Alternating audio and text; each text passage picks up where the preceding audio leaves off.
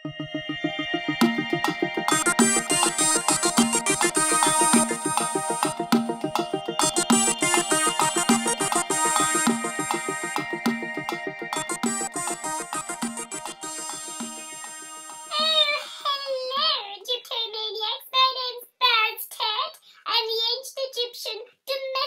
goddess, protector of home and hearth.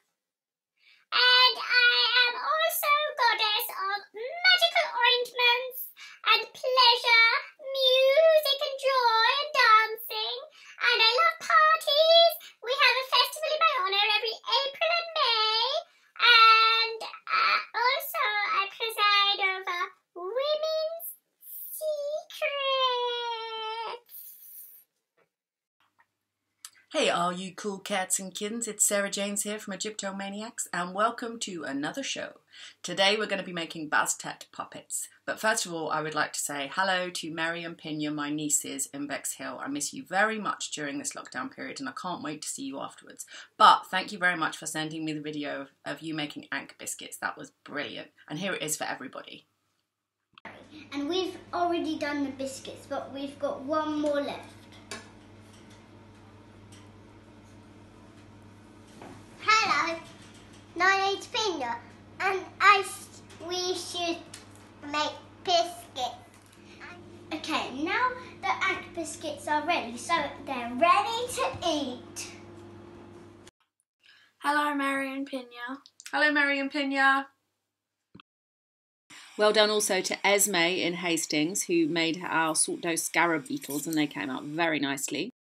Bastet or Ubaste was an Egyptian deity, a feline goddess, protector of the domestic scene, especially women and children, and she was often invoked during pregnancy and childbirth.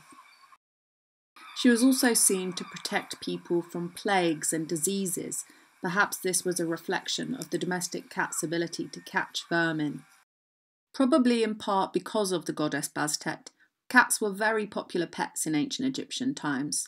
These days in Egypt, people are much less inclined to have a cat as a pet, and most of them are feral. Even though you can imagine some of these cats roaming the streets may be direct descendants from the ancient Egyptians' pets. The cult centre of Bastet was at Bubastis, and this is where her yearly festival would be held. In April and May, worshippers travelled to Bubastis in boats along the rivers. Many thousands of people would attend Bastet's festival in Bubastis, and they would travel there on boats, crowded with men and women, the women playing the sistrum, a kind of small percussive rattle instrument that sounded a bit like a tambourine, and the men playing flutes. Women, especially during the Bastet festival, were invited to let their hair down and be a bit wild, and it is said that they would stop at towns and cities on the way to Bubastis and lift up their skirts and reveal themselves. Bastet is frequently depicted holding a sistrum. The sistrum is a very, very ancient, pre-dynastic percussive instrument dedicated to the goddess Hathor, who you can see here depicted on this sistrum's handle. The sound came from these metallic discs sliding on these snake-shaped rods. As you can imagine from this modern reconstruction of a sistrum, it made a sound a little bit like a tambourine. The sistrum was considered a very sacred instrument, and for this reason it was actually the only instrument permitted inside the inner sanctum of the temples. Today may end up being a lesson in creative improvisation because we're not all going to have the same stuff lying about. So I thought probably the easiest thing to do would be to make a sock puppet. So I have a little black sock here. Actually, you'll notice that it's navy, but never mind.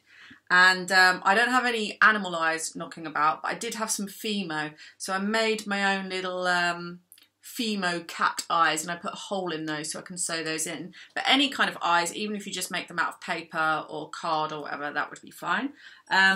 We need some little ears for our puppet. So I just cut some cardboard ears out of a piece of card and I'm going to need to colour those in black because I didn't have any black card. And then to give our puppet a little bit more of a feline-y, nice round strokeable face, I found some stuffing here. And I'm going to make some jewellery for our Bastet. So I've got some cord, and Indy found me these nice beads as well. So we're going to make Bastet a nice little necklace. So first of all, I've put my stuffing at the end of the sock. I've just stopped that up with a piece of card, so my fingers are resting on a thin piece of card at the top there. And then I made some little holes in the sock for my fingers to poke through, or thumb and my little finger. So now, as you can see, I've sewn the cat's little ears on. Oh, I should have probably coloured in the back of those. I'll do that now. And you can start to see it's taking the shape of a cat. So now I've put the eyes and the nose on. I did a little mouth there with chalk, and I put some paw pads on my fingertips as well to just add that real cat look.